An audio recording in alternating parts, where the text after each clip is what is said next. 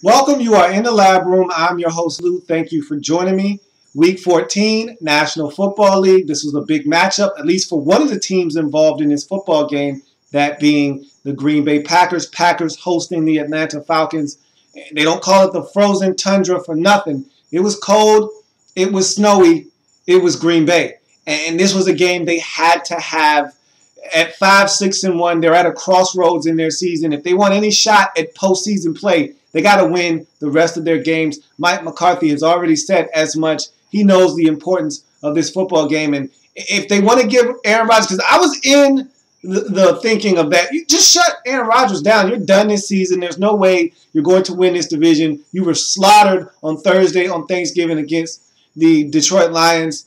There's no way you're going to make the postseason this year. Just let it go. Just forget about it and move on. That was my way of thinking. No way that you send Aaron Rodgers out here potentially with a collarbone that's not 100% healthy. He's still dealing with pain. Obviously, he didn't play last week, and he said the discomfort was the reason why he didn't give it a go. Why even risk him? You're not going to make the postseason. But then some things change. Detroit loses. Chicago, you still got them at the end of the season. You already beat them once. So you feel like, actually, they beat you already in Green Bay. That was the game Rodgers went down. You still got to go to Chicago week 17. So you still got a chance from that perspective. If Detroit has a meltdown, which is very, very possible, you could still win this division. It's not out of the realm of possibility. So if you're Green Bay, you got to win out. And it starts with this game. And so Matt Flynn is going to have to come up huge. The running game is going to have to help him out. This defense is going to have to step up. And look, you're playing a 3-9 Atlanta Falcons team that, for lack of a better term, has struggled this season. You can win this game at home if you're Green Bay. Let's go to the board and break this one down. Packers and Falcons. Falcons come into this game at 3-9. Packers come in at 5-6-1. Packers with an impressive opening drive dominated by Eddie Lacy, who caps it off with a 1-yard TD run at 7-0. Eddie Lacy was dominant in his first half of the game, and he got injured. And it seems like he runs so tough. He's always getting nicked up. He didn't come out of the half with the rest of the team. He stayed in the locker room for evaluation and then came back out later and picked right up where he left off. But he was dominant on that opening drive. It was all Eddie Lacy. It was the Eddie Lacy show to open up this game. And if you're the Falcons, that should have been priority number one in this game. Is stop Eddie Lacy. Look, if I'm going to lose this game, it's going to be because Matt Flynn beat me. The blueprint has been set for beating this version of the Green Bay Packers. The Detroit Lions gave you the blueprint on Thanksgiving. Load up the box, dare the Packers to throw, and see if they can. That's the easiest way to beat this Packers team. Force them to throw. And so on this opening possession, they did not do that. Eddie Lacy dominated 7-0.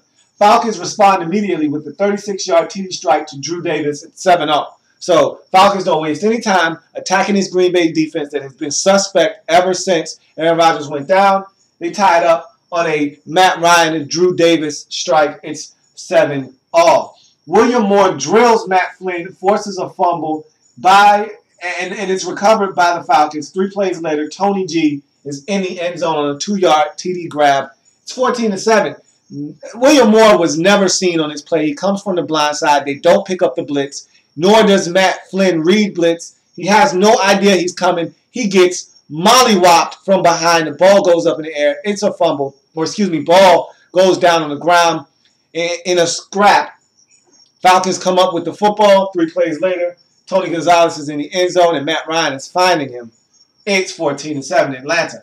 After taking a sack on 3rd down on a promising drive, Packers settle for a 40-yard Mason Crosby field goal. It's now 14-10, so Packers staying close. They're in this ball game, but you've given the Falcons some confidence. And I'll tell you what, this Falcons team, despite the record, offensively, they're still a tough team to deal with. Now, defensively, they've got their issues. They're not a good defensive football team, but you give them some space and opportunity offensively, they'll still carve you up. And so being down 14-10, it's a little dicey of a proposition if you are the Green Bay Packers at this point. And here's why. With 30 seconds left in the first half, one of the zaniest plays you'll ever see, Sean Witherspoon catches and returns a tip drill pick, 71 yards for a touchdown. Now, this is one of the wackiest plays you'll ever see. Just insane. Okay. And we've seen things like this happen before, but it's rare. Matt Flynn throws a pass. It goes off the foot of a Falcon defender. Okay? As it caroms off of his foot, it flies into the air. It looks like it hit the ground. No one's really thinking that this play is still alive.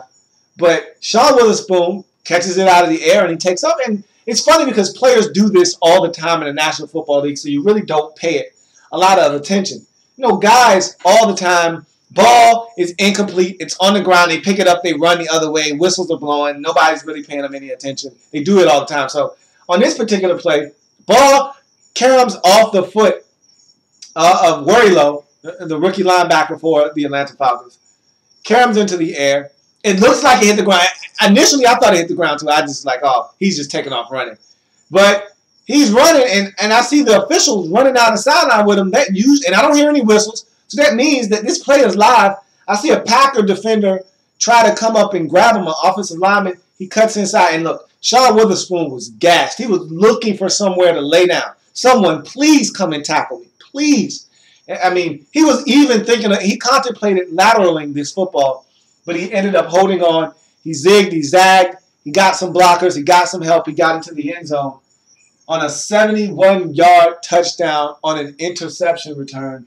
Again, one of the zaniest plays you'll ever see. But at this point now, it's 21-10 going into the half. I thought the Packers had lost this game. Again, you're asking them to score a couple of times without the Falcons scoring. I didn't see it happen. I mean, this Packers team has struggled to put up points in the absence of Aaron Rodgers. Didn't think today or in this game would be any different. Green Bay gets on the board in the second half with the field goal off the strength of a Jordy Nelson deep ball. It's 21-13. Packers add another field goal at the end of the third quarter to make it 21-16. So they're hanging around. The defense is doing their job. It's a 5-point lead, so it's been cut to a one-possession score. If you're the Packers now, you just need something to happen. You need a big play in your favor to really give you a chance in this game. And here it is. Mike Neal forces a fumble of Matt Ryan, recovered by Johnny Jolly, leads to an Andrew Corliss go-ahead score, failed two-point conversion. It's 22-21. So this was the play that they needed. This is the play they were looking for. Mike Neal comes and he hits Matt Ryan as he's trying to throw the football. Ball goes up into the air. It's brought down by Johnny Jolly, recovered. 3 plays later, Packers get in the end zone, and Andrew Corliss catches the football. They go for 2. They try to throw it to Jordy Nelson on a back shoulder fade, but Flynn airmailed it by about 5 yards over his head.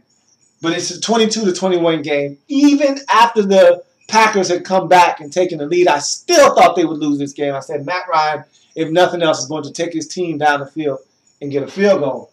But Matt Bryant misses a 52-yard field goal. And on that particular possession, I thought that Sam Shields may have gotten away with a pass interference on second down. I really thought he mugged Roddy White on that play. They got away with one. That's fine. But on the next play, it was the perfect play call.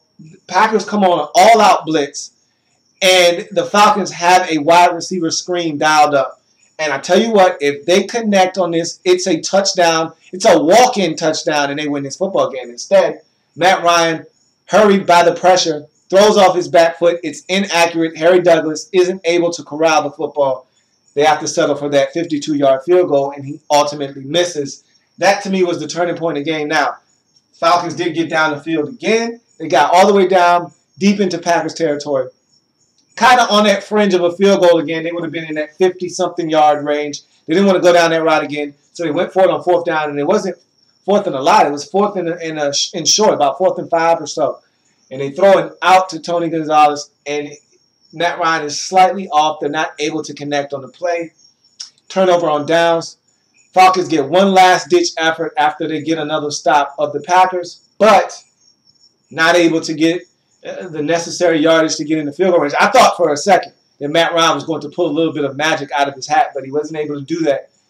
As the Green Bay Packers at home hold on and get it done 22-21. Huge win. They go to 6-6-1 on the season, gives them a chance to stay relevant in that NFC North divisional race.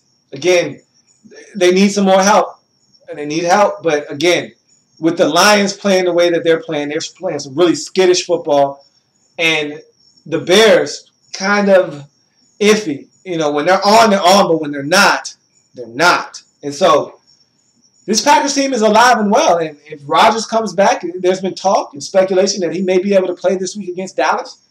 That could be a huge boost, or that could be a detriment to this team if he's not ready to go. Either way, you got a shot. That's all you can ask for. You're in the middle of December, and you got a shot. Let's see what you do with it, as you got a big one on the road against the Dallas Cowboys, who need it just as bad as you do in order to win their division. So that's going to be a big matchup, but you took care of business at home in the snow against a 3-9 football team that is now 3-10 in the Atlanta Falcons. Valiant effort by the Falcons, but again, there are no consolation prizes for playing hard, even though you're a bad football team. You don't get a juice cup, and everyone doesn't get a trophy at the end. You don't get a bag of chips and a juice cup for participating. You either win the game or you don't.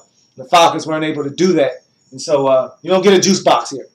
No consolation prize for almost winning. You had 21 points at halftime. You have 21 points at the end of the game. That's a problem. You weren't able to muster any offense. You weren't able to put any more points on the scoreboard. Just a field goal in the second half wins you this game. You couldn't even do that. And so you fall to 3-10 on the season. Packers go to 6-6-1 with a huge victory. Much needed. Now they're still in the hunt in the NFC North. That's going to do it for this installment of In the Lab Room.